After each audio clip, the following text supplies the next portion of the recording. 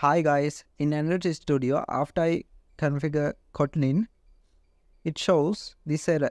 Dependency androidx.core colon.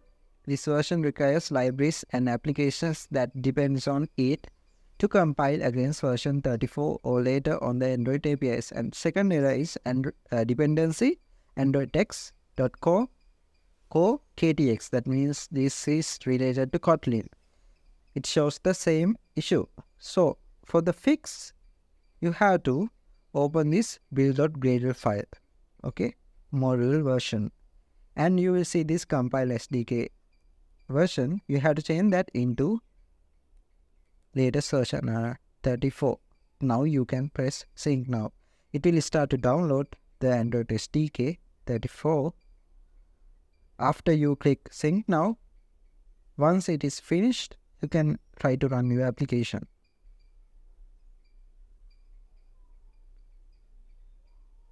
Okay, as you saw, application is working.